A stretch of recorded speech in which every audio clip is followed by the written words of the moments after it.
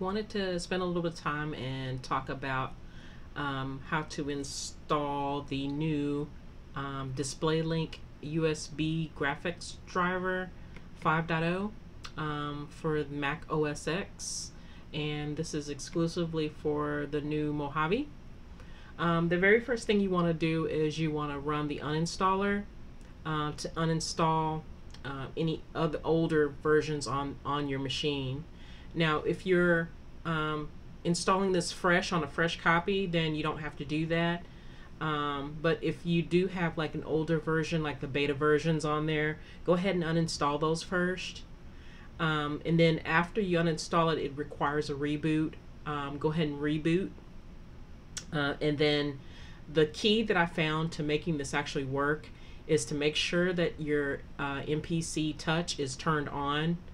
If you don't have it turned on during the driver installation, then it will not function. No matter what you do, you can try to power it down, disconnect the USB cable, it just won't work.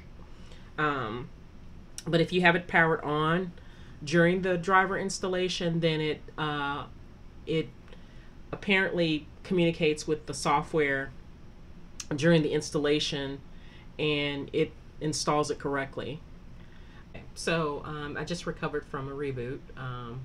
Okay, so now I'm going to open up the MPC software and it works.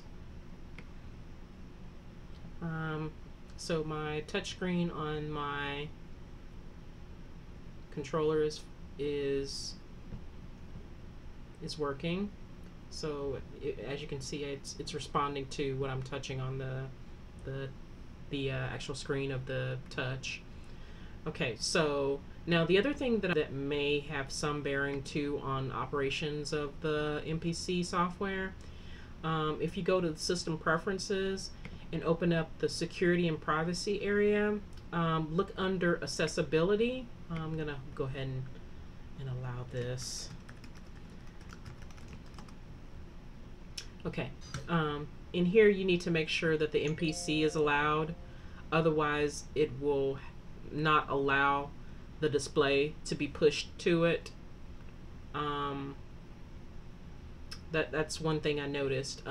I need to actually test my Duet too. Duet is like that a piece of software that allows you to be able to push the screen out to like my iPad. I believe it was kind of dependent on the DisplayLink driver as well, and I'll have to test that later. But that's one thing that you need to be aware of. And then in the displays, this feature right here that show mirroring options in the menu bar when available. Previously, this is what was broken when we first got into this whole weird problem with the MPC software and the MPC touch. So let me open that up again. I'm going to open up the software so that it pushes the display out to the device. So you can see what it looks like in here with it open.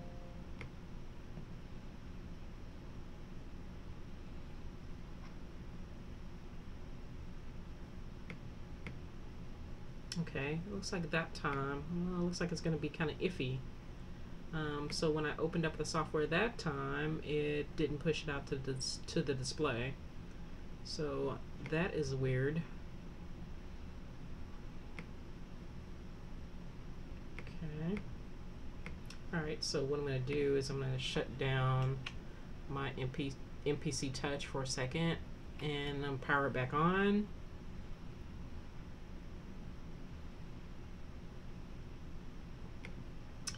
And okay, so apparently there are still some weird things with the software.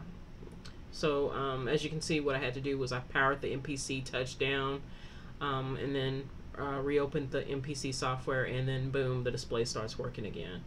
Okay, so this was what was previously not working in the old version. It kind of started us down this path to nowhere.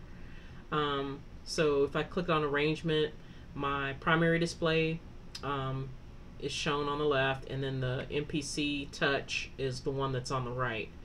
Now, I don't really want to mirror the displays. I just want the software to be able to push the screen out when it needs to.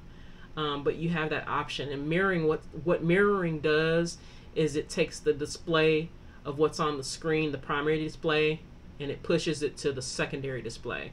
So if you really want to have that happen, you can, but no thank you, not for me. This shows the version 5.0 and build 31, and I did just install it today. And that's all I've got. If you guys have questions or comments regarding anything that you've seen in this particular video, please leave comments in the comment section. Hopefully this will help those people who have been having just a whole heck of bunch of a trouble with getting this thing installed. It's not the easiest thing in the world. And I do want to mention one thing. For those who are like reinstalling the MPC software, please note that that installer that's out on the Akai website, don't install the DisplayLink driver for that one. Just install the MPC software. Once you have the MPC software installed, go ahead and go out to the DisplayLink website, and here's the URL for it. So it is www.displaylink.com/downloads/MacOS. And download the driver for the DisplayLink, or for the display here. Don't use the one that's in that current 2.2.1 installer out on the Akai website, because it contains a really old DisplayLink driver, which will not work on Mojave. So again, if you have any questions or comments, please leave it in the comment section.